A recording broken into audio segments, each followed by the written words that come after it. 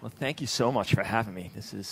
I thought we were going to be 20 guys in the back of a bar talking about Twitter, so this is obviously a big shock to see this.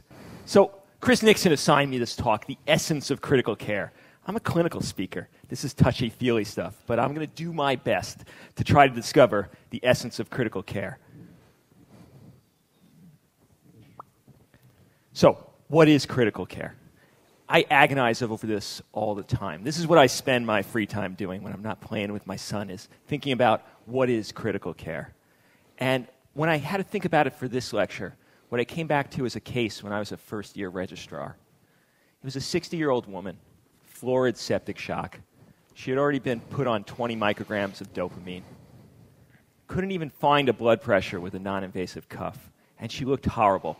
And I had just gotten through telling her husband that we're going to try to do everything we can to bring her back to him. And I went to my attending, my consultant, and said, what are we going to do? Her blood pressure's in the toilet. She's already at high doses of our first pressor. We should put in an arterial line. We should start a second pressor agent. And what he said to me is, she's been admitted to the ICU for an hour. This is their responsibility, not ours. This is their job, not ours.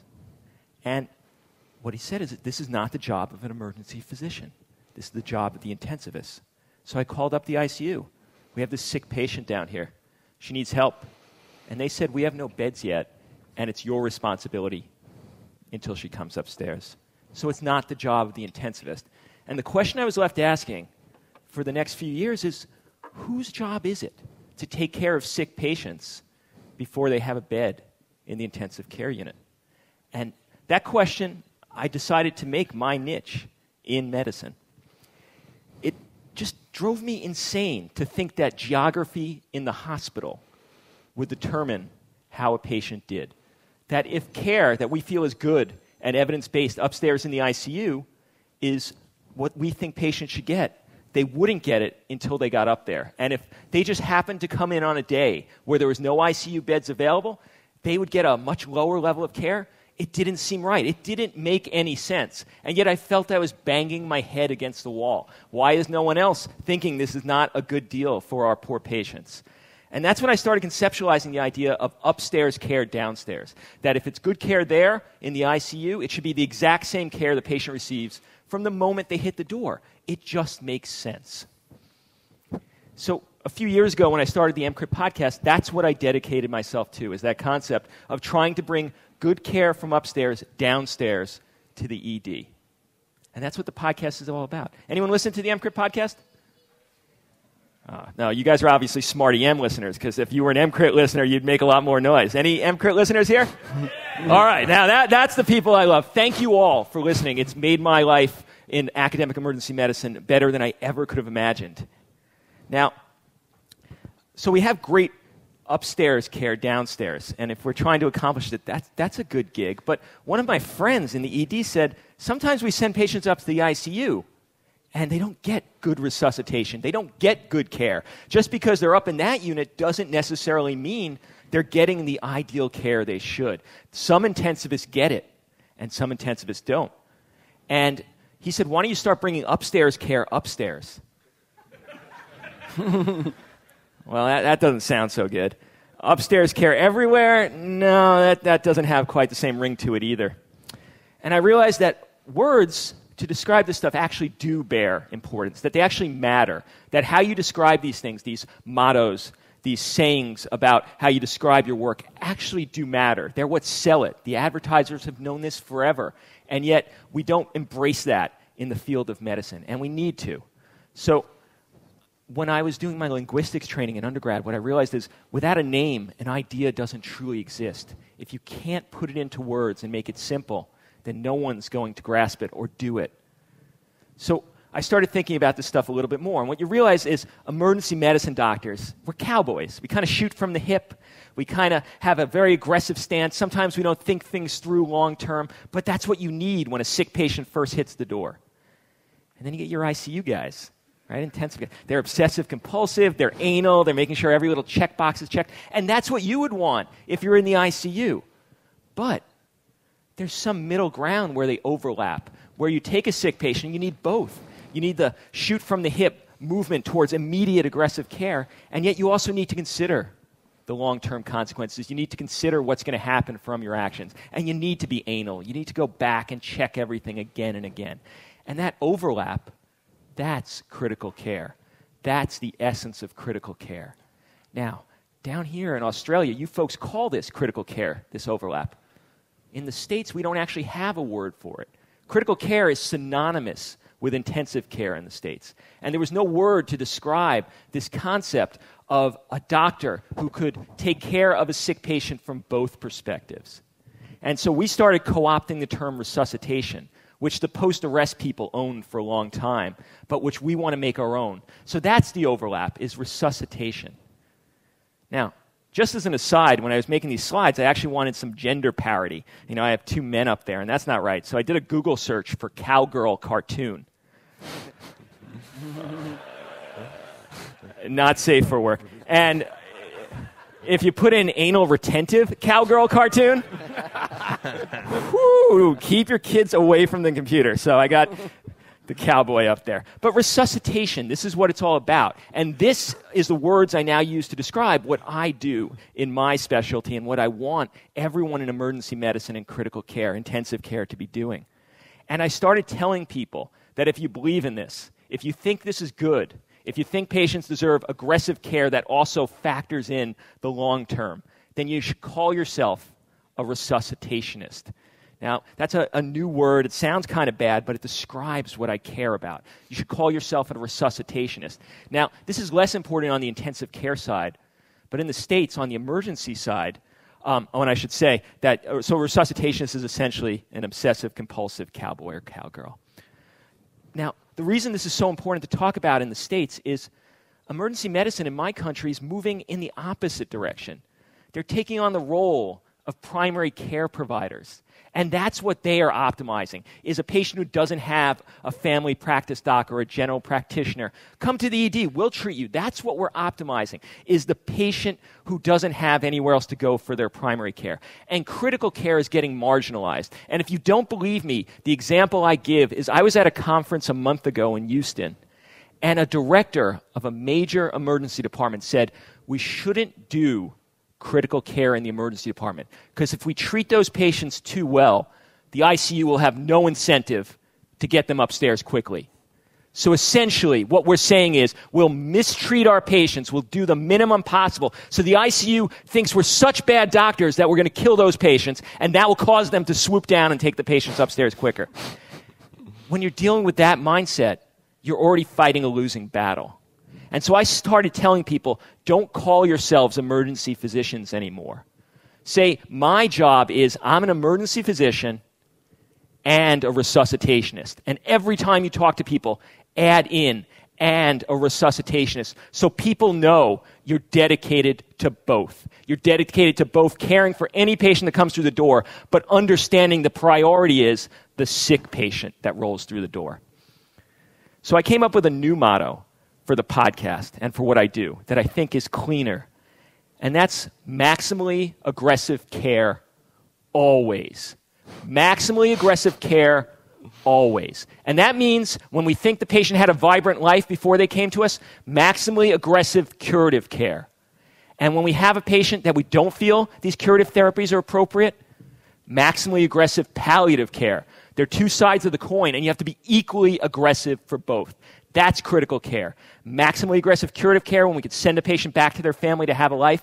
Maximally aggressive palliative care when we could give them a good passage.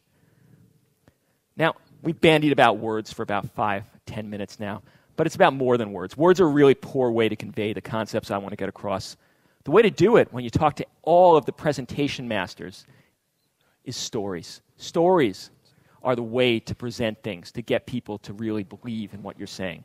So let's talk about some stories. We'll talk about 3 of them: a retrieval story, an emergency department story, and an ICU story. Let's start off with the retrieval story. And it's a story of it had to happen. And this was a 39-year-old male in florid DKA. And the patient's looking sick enough, they decide to intubate. They use succinylcholine. A minute afterwards, the patient goes into ventricular fibrillation. So they do the ACLS, and They actually lyse the patient, thinking this might be a myocardial infarction or a P, and the patient comes back. And they're feeling pretty good, but then the K comes back at 10.0. And the patient promptly arrests again. And they get the patient back and arrests again. And this was a small hospital here in Australia, so they called for a retrieval team, get the patient to an ICU, thinking maybe they need a cath lab, but they certainly need more than this small hospital has to offer. They had treated the patient for the hyperkalemia at this point when the retrieval team arrived, with a retrieval doctor leading the team. And the retrieval doctor, when he came to the foot of the bed, found a patient looking horrible. Wide complex bradycardia. And soon after their arrival, the patient codes again. And so they work the patient, another round of hyperkalemia therapies, bring the patient back, and again, he codes. Bring him back, again, he codes. Now, at this point, I'd be out of things to do. I would say, well, we have to keep going, but this is probably not going to end well. There was no dialysis in the hospital, not even a dialysis machine. And what this retrieval doc decided to do, from a discussion he remembered from his days as a registrar, is to emergently, during cardiac arrest, place a peritoneal dialysis catheter and dialyze the patient.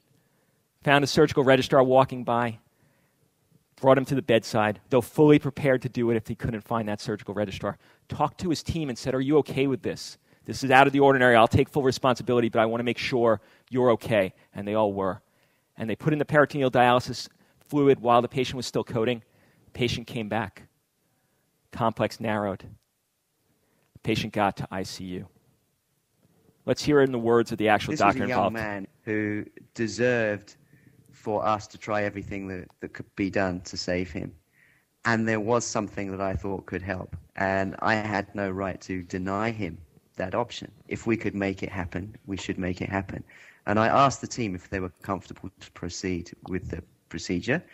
Everybody said yes. So to me, it had to happen. And in my mind, it had already happened. And had the surgical registrar not been available to put the catheter in, I would have done it. It had to happen. That's Cliff Reed, who you'll hear from shortly. And when we, in the question and answer period, ask Cliff about the conversation he had with the nephrologist about this case. I think you'll find it very amusing.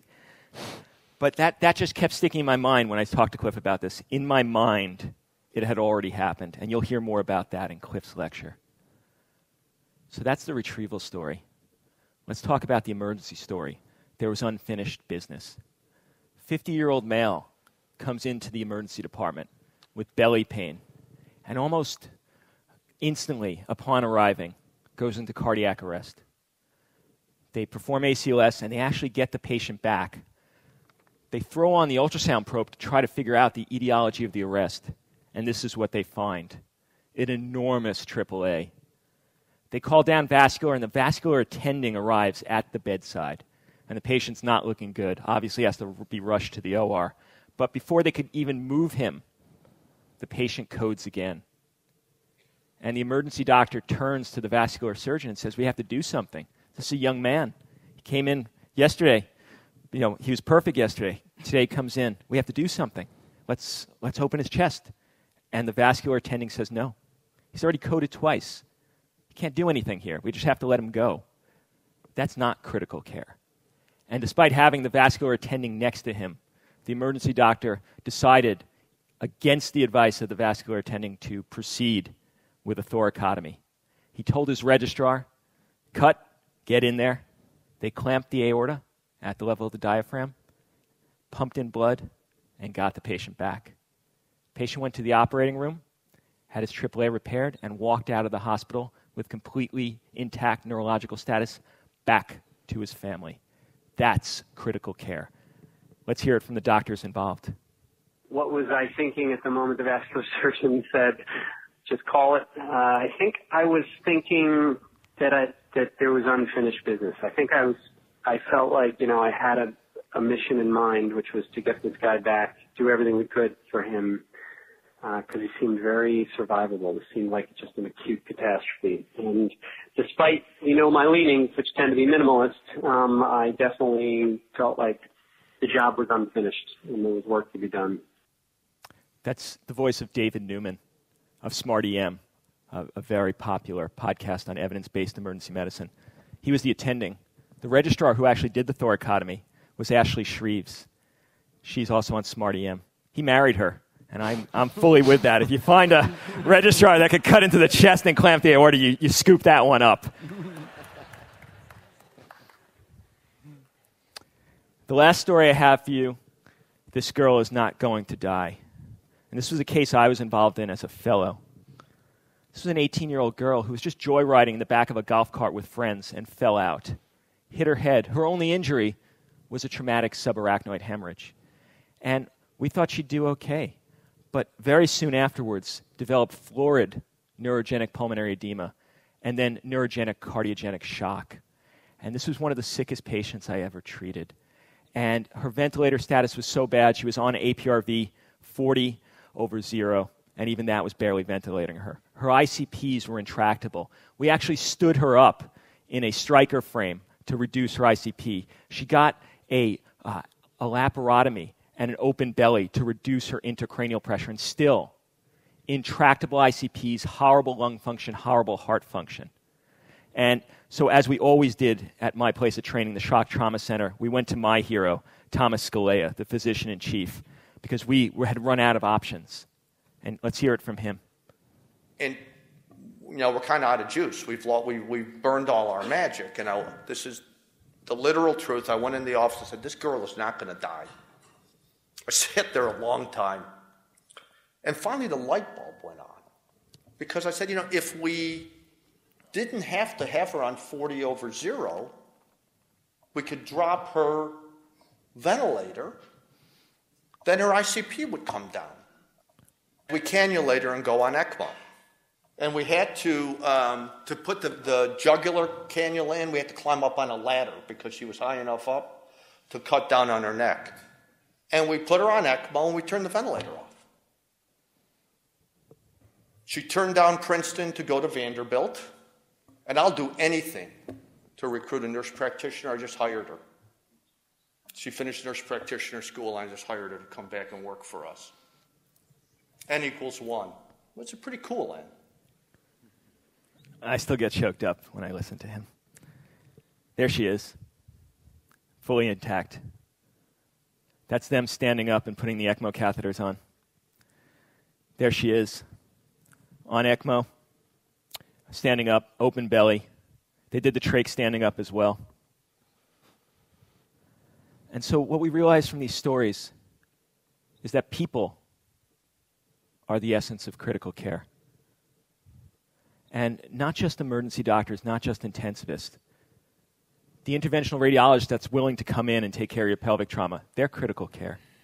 The GI doctor that doesn't say, oh no, this patient's too sick. The anesthetist that realizes, no, we shouldn't scrub the case. The operating room is actually a one-on-one critical care unit for the sick patients. And it's not just doctors. It's the medics. And, more than anything else, it's nursing. Without them, there is no critical care. Are there any nurses in the audience? Yeah, can we have a round of applause for the nurses?